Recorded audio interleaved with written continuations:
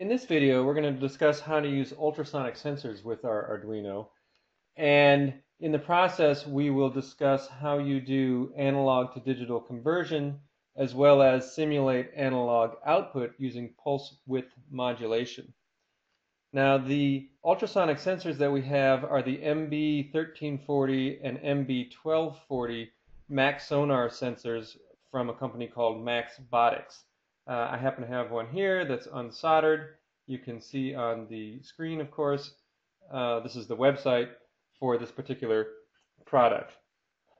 Now, as you probably know, an ultrasonic sensor works by sending out a very high frequency chirp, which of course travels at the speed of sound and can hit off of a wall or other object and reflect back to the sensor. And by seeing how long it takes for the sound to go down and back, the sensor can use the speed of sound, of course, and figure out roughly how far away that particular object is. Now, when the sensor sends out the chirp, it sends out the chirp in a particular direction, and it also listens in a particular direction. And so there's a cone of sensitivity where it can pick up an object, and in general, things outside that cone it won't detect. Now, for our purposes, we're not too worried about this cone because we'll be able to make sure that our sensor is shooting towards a flat surface that reflects really well. And so we're primarily interested in how do we calculate the distance away that an object is with these sensors. Now, there are several ways that this ultrasonic sensor can return the distance that it detects. The one we're interested in, is using the analog voltage, which is described here. This is the the easiest way to determine what the distance is. And basically, the sensor will return a voltage on one of its pins that's proportional to the distance the object is away. And the voltage that it returns is equal to the voltage that you feed it, which is VCC, in our case 5 volts, divided by 1024 for each centimeter of distance that the object is from the sensor. So that raises the question, how do we determine a voltage using our Arduino? And if you remember correctly, our Arduinos come with 6 analog to digital conversion channels. And these inputs take a voltage between 0 and 5 volts and convert it to a digital number between 0, which is equivalent to 0 volts, and 1024, which is equivalent to 5 volts. So basically, what we get out of each of these channels is a number, a value, let's call it N, and that is going to be equal to the voltage in that we feed it divided by 5 volts times 1024.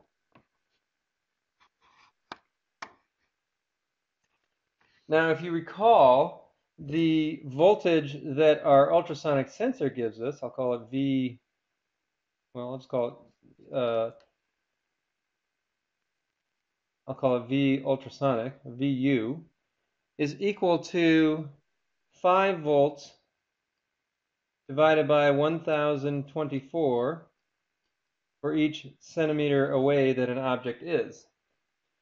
So if we rearrange this, we see that the distance, d, in centimeters, is equal to 5 volts over 1024 over VU. So if we feed VU into one of our analog to digital conversions, that's just V in, then we get that the distance is 5 volts over 1024 over, let's see here, 5 volts over 1024 for our analog to digital conversion times N, which is the number, the digital number that's returned uh, from the Arduino when we do the analog to digital conversion. Of course, these all cancel right here, and so what that means is that the distance is just equal to the value that is returned from our analog to digital converter that's built into the Arduino. So let's do a little demo here to show exactly what we mean. We'll take our picture of the Arduino and we'll make a new page.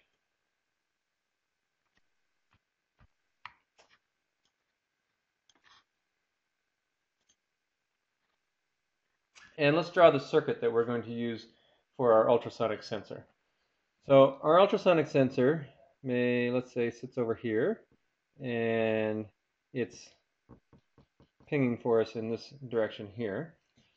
And there are a number of pins on the ultrasonic sensor, but the three that we're interested in are the 5-volt input, which will drive straight from the Arduino. There's a ground pin that we have to connect as well. And then there's an output pin, happens to be pin 3 on this particular sensor. And we'll take that, I'll write this here, pin 3. And we'll take that and we'll feed that into one of our analog to digital converters. And then we'll write a sketch in Arduino that we can read the value of this particular analog converter, and then we'll print it to the screen, and we'll show that as we move the sensor around and point it in different directions, that we get a reading that's roughly equal to the distance an object is away in centimeters. So let's go to our Arduino sketchbook here, and I've already written a program that will take a distance measurement for us. And let's walk through real quick what it does. If you recall, we call the setup function one time at the start of our program, and that's where we do things like initializing pins and such. And we're going to output our results to a serial monitor. And to do that, we have to use this command here, serial.begin, and set a baud rate, which allows us which tells the Arduino to set up the mechanism for sending out data to our serial output screen. I'm going to set up one of the digital pins, pin number 10, as an output, and I'm going to use that to control the brightness of an LED depending on how far away a particular object is. Now, to do that, I need to go back to this. To do that, we need to point out that we can read in an analog voltage between 0 and 5 volts and convert it to a digital number, but we can't actually output a voltage other than 0 volts or 5 volts. So if we wanted to output a voltage of 2 volts to our LED to make it burn half bright, or 2.5 volts to make it burn half bright, we can't just the Arduino can't make a 2.5 volt signal. So what it does is it uses something called pulse width modulation. Sorry about the writing here. And what that does is if we wanted to simulate 2.5 volts, what we would do is we would output 5 volts for a short period of time, and then 0 volts for a short period of time, and then 5 volts for a short period of time, and then 0 volts for a short period of time, etc., etc., etc. And if we do this fast enough, then it appears to the LED or to something that isn't operating as fast, it appears that the average voltage is 2.5 volts, and that's how bright, in this case, the LED will burn. Obviously, if we wanted to make something that represented 1 volt, we would put this on for a shorter period of time and leave it off for a longer period of time, so that the average, in this case, would be something less, namely 1 volt, if that's what we were shooting for. So I've set up pin 10 as our for our pulse width modulation output. Then we start our loop. And the first thing we do in our loop is we read the value of analog channel 0. And analog read basically does the analog to digital conversion for us. So it takes the voltage in, multiplies it by 1024 over 5 volts, and returns an integer, a number that is the value that comes out of that analog to digital channel. Now we showed that because both the ultrasonic sensor and the analog to digital converter cancel each other, that value, that sensor value, will be the distance in centimeters the nearest object is from our ultrasonic sensor. So we'll take that number and we'll print it to our serial port using this command here, print ln. The ln is so that it puts a line return, a carriage return at the end of a line, so it will scroll through. And then we use a command called analog write, which doesn't really write analog, as we just discussed. It basically activates the pulse width modulation on pin 10, and it will do so with what we'll use the sensor value, and we'll divide it by 4 for the output. And the reason we divide it by 4 is because the analog to digital converter goes between 0 and 1024, but when we write using pulse width modulation, we have to give it a value between 0 and 256. Then we'll wait 100 milliseconds, and we'll go and we'll do it all over again. So we'll upload our sketch to our Arduino, and it's uploading, done uploading. Once it's done uploading, it starts running. And I've wired up my circuit, as you can see here, with my ultrasonic sensor. I'm feeding in the power in and the ground. Sorry, the ground is green, the power in is blue, and the output signal is this gray wire here, which comes from pin 3 and goes into our analog to digital converter. The red wire here comes from digital pin 10 out, feeds into our LED, goes through our resistor, and then to ground so that we can change the brightness of our LED. Now over here on this side, we can open up a serial monitor, and basically this just watches for whatever the whatever the Arduino sends over the serial port to our monitor here.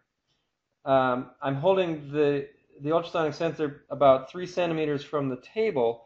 The nearest reading that this sensor can do is about 20 centimeters. So anything closer than 20 centimeters will basically show up as 20 centimeters. It's not the most accurate thing in the world, as we can see, because it's bouncing between 20 and 38 and 39. But if I then pick it up and hold it and point it towards the wall, which is apparently about 135 centimeters away, or if I bounce it down, I pick up a book that's sitting over on my table. But you can see that let's see, there it's reading 133 centimeters away, and the LED is kind of brighter than it was before. And if I point it off across the room, I get the maximum reading, which is 750 centimeters away. My room is not that big, but these things lose sensitivity as over distance. But you can see that the LED grows quite brightly. If I put my hand in front of it, then it goes back down to 20, and the LED becomes dim again. Basically, that's the gist of analog to digital conversion. It's the gist of pulse width modulation. And now you see how to hook up your ultrasonic sensors.